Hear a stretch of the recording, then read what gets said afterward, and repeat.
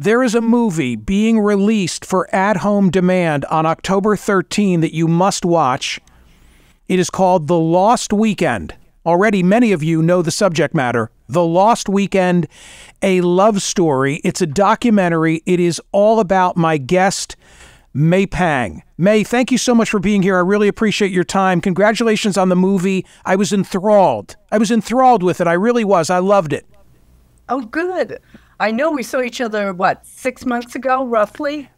We saw one another. We saw one another at an exhibition of yours where you were displaying photographs that you had taken of John Lennon. I bought one. I love it. I have it. And this is the story of The Lost Weekend, your relationship with John Lennon. Here's what I most wanted to tell you about the movie up front. I know that you loved John. I know you love John Lennon. Everybody knows you love John Lennon. I now really appreciate how much he loved you, and the window into his love of you, I've been eager to tell you this, is Julian. Like, I can tell by the way that Julian regards you, the way he perceives your relationship in a very good way, having been with his father. What do you make of that? You know, I am, as I get older and I look back and I look at the relationship and we were making the movie, I started to see that. I was only, when I was, you know, at the time, it was always, you know, at the moment. Everything you do is at the moment. You want things to work. You wanted John and Julian to get together. I wanted Cynthia and John to actually have closure. So things I was doing, I did everything at the moment. It's only now when I look back, when everything is put together, that I see the things that everyone is saying, what they see, which I didn't see at that time. What I didn't appreciate about The Lost Weekend and well, so many things that I learned from watching the movie, but I didn't realize how it all begins for you. You grew up in New York City. You had a bit of a rough situation with your dad. You were hooked on rock and roll. You show up at Apple and ask for a job, and not the Apple that the kids are thinking of today, right? Right. It's the record company. Alan Klein got he was at the management for it, and they had just gotten the whole thing. And I said, oh my God, it's here. I just went up there and asked for a job. And I got it. And that then leads you to John and Yoko. Right. They started, all of a sudden, when everything started to get settled, all the artists started to come to New York. And it was exciting because all of a sudden you had Ringo, Badfinger, George Harrison, and then it was John and Yoko. And I ended up working for them because they needed people to work with them on their film, the shorts that they were working on. And initially, like, everything is cool between the three of you. You come into the fold. She welcomes you into the fold. You go to the UK. What was the house? Tittenhurst? Is that what it was called? Oh my God. What went on there, by the way? Paint that picture for everybody. It looks like a gigantic white house. It's a Georgian house. He had all the walls, because Georgian houses were small rooms. He had them removed. So they're all giant rooms as opposed to little rooms. And it was just beautiful. I've never seen anything like it. He had 80 acres. I actually got lost in it. And at one point, as we were filming Imagine, the original concept that they had, all these vignettes for Imagine, I'm standing by this lake they have. And John says, what do you think? And I said, it's great. He goes, yeah. He goes, the lake is, it looks good, except for the rubber bottom. And I went, what? He had to put in. So, and this, as you make reference to with me now, this is the Imagine era. I mean, like, this is the white piano, right? You're there for the white piano. I'm there for it. Yeah. In fact, that rug that's there, when John and I got our apartment in New York City, he said, we didn't really make use of that rug. Have it shipped over. So we use that rug in our city apartment in New York. Okay, so now back to the United States. They move into the Dakota. Not yet. Not yet. No, they moved at the St. Regis Hotel. Right, at the Regis. Oh my God, the footage of the Regis, the film footage in The Lost Weekend is amazing. The quality of it was extraordinary. Well, they were using because filming. They were constantly filming the filmers. You know, they were doing it all the time. Steve Gebhardt, Bob Fries. They had cameras all the time. They were 16 millimeters, I think. I'm not sure. I don't remember. It's either 16 or 35. They're running around. So quality back then was definitely on target for him. And May, how would you describe your role at this time before the relationship begins? Because war is over. Like you're singing on that song, right? Like you're not the conventional assistant. The chorus. Yeah, the chorus. Everybody got in there. It was fun. It was exciting. So for me, working was the thing. Yeah, I just wanted to work. I wasn't thinking about a relationship. I wasn't thinking about anything else. I just wanted to work because to me that was exciting.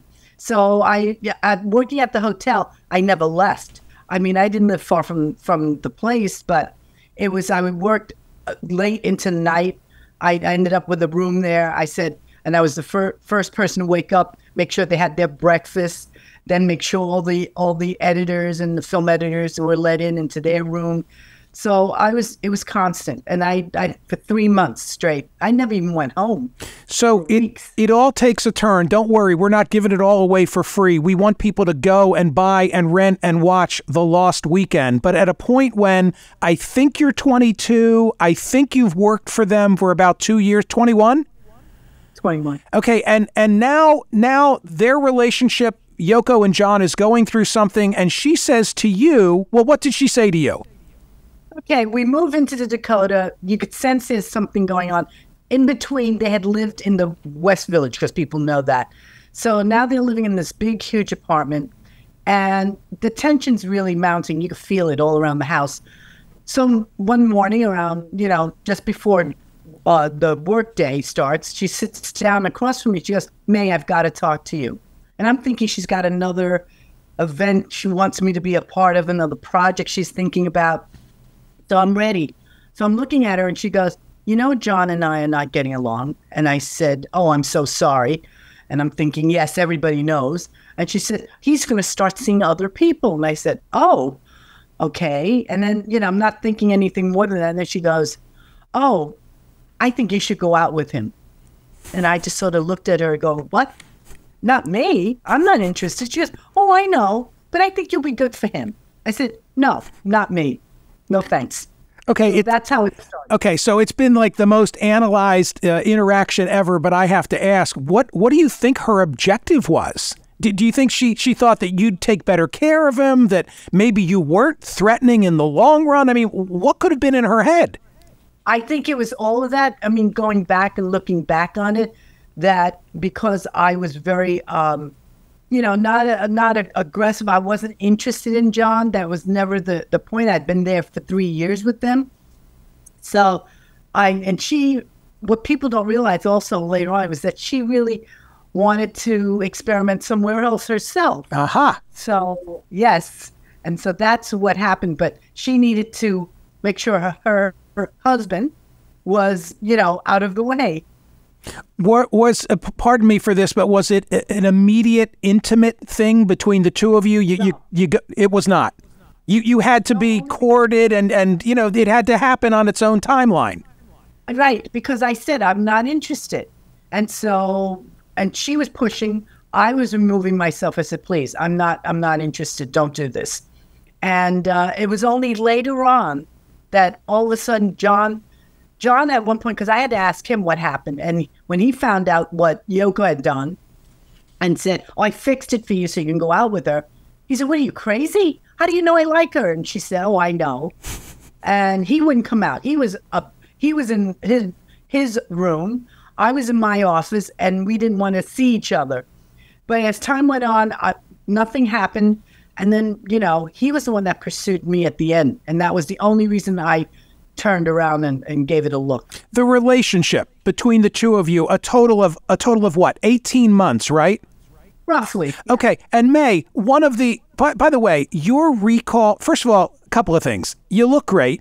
Okay, you look great. And it's not just because of the shade of your hair, which, by the way, is my sort of trademark color for my broadcast. Your level of recall, amazed me when I met you and amazes me now. It's like these things were yesterday for you. Am I right that you're one of these people who just, I can't remember yesterday. You remember everything that happened when you were together with John Lennon. I was a straight person. I didn't drink. I didn't take drugs. Right. I just dealt with what was happening at the moment. That just went into my brain constantly. May, it was those 18 months, the so-called Lost Weekend, which is the title of your movie. I know people think about the Beatles and the productivity of the Beatles, but for John Lennon, that 18 months was a critically important time period. Will you just remind folks some of the music that he was creating while you were together? Oh, we did Mind Games. We started with Mind Games. We did Walls and Bridges. We did the rock and roll. We did, he jammed with Paul, which I'm so proud of that I got a chance to do that. He produced a little song for Mick Jagger from a jam. He gave a song away wrote a song and gave it to Keith Moon, to Ringo. We went out there and worked on that as well. He produced Harry Nilsson. And then let's see, what else did we do? There's Elton John. Little things. Oh, Elton. Oh, that's right. I forgot about Elton John. And then we went to Caribou and recorded on that. And we went on to his last big public appearance at Madison Square Garden. And David Bowie, Fame. So we did a few things. Yeah, just a couple of things. Hey, there's a vignette in the movie. There's a story you tell in the movie that blew me away. Like everybody else, I wanted everybody to get along in terms of the Beatles, and always wondered what was the drill with Paul and with John at the end. And you just made reference to the fact that they did jam together. But the cab story, like there was will you tell that, please?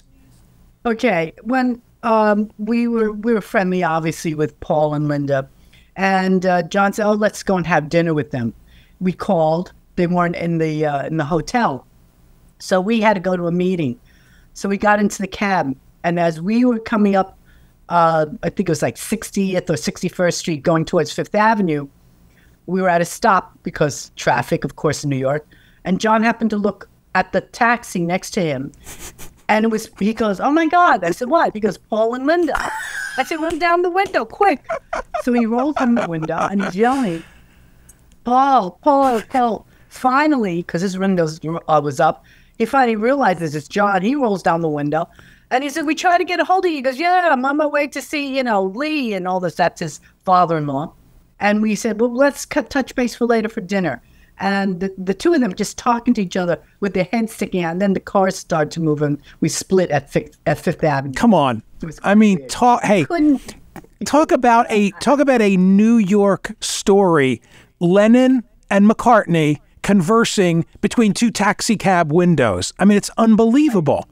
You couldn't plan it. It wouldn't have worked. It was just that moment. So you see a UFO at a time when you're both naked on a roof, I think on East 52nd Street. How am I doing? Correct. That's right. I was trying to get ready for the pizza man. So I'm looking for clothes. He's standing outside on the balcony, smoking his French cigarettes, because that always stunk up the house, and he knew I didn't like that. Right. So he's standing there, and he sees lights, but he's thinking, oh, it's from the billboard signs. And then he realizes, what billboard signs? I live in a residential area. So as he turns, he sees this thing hanging over his head, literally just very quiet, just moving slowly. So he yells out to me, and I'm not paying attention because I'm looking for clothes to put on. And I go, yeah.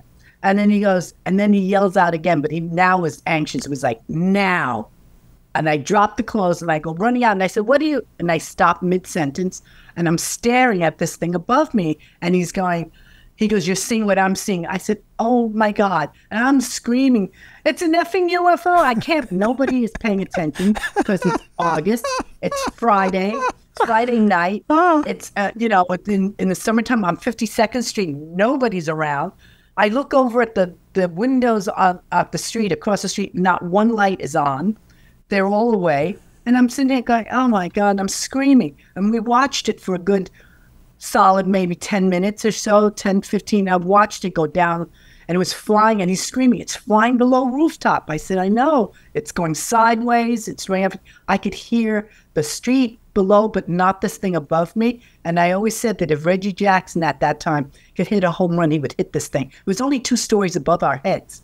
As if your ride wasn't magical enough at that moment, right?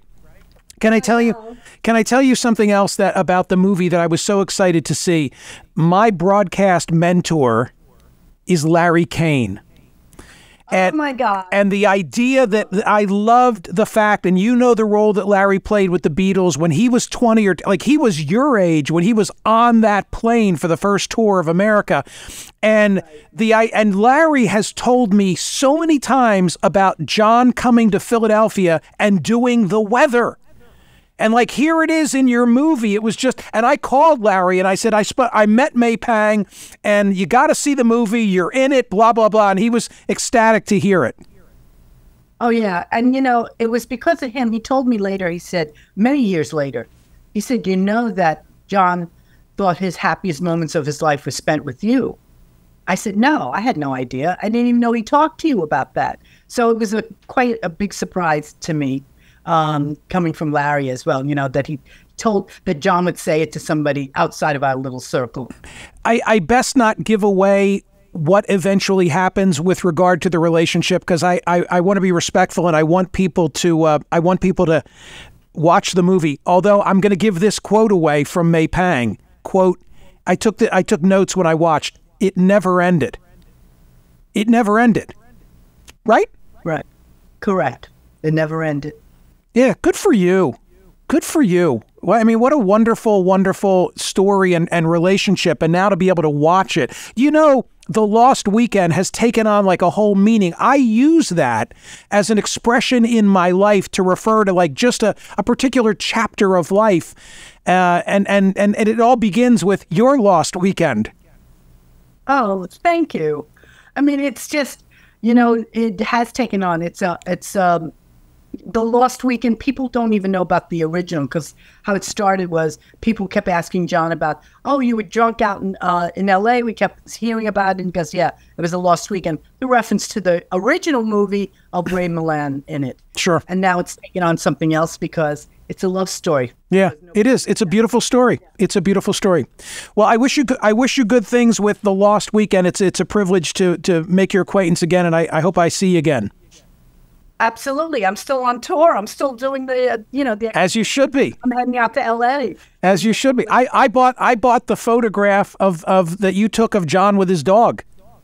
And it was actually friends' dogs. But here's the thing. That when you got the one that John, that was his favorite photo. Nice. That was his. Nice. Okay, May Pang. It's called The Lost Weekend, a love story at home on demand, October 13. Thank you. Nice to see you, and thanks again. Thank you. Okay. See you again. Love the movie. Love the movie. I'll tell Larry we spoke. Okay, great. Love him. Love him.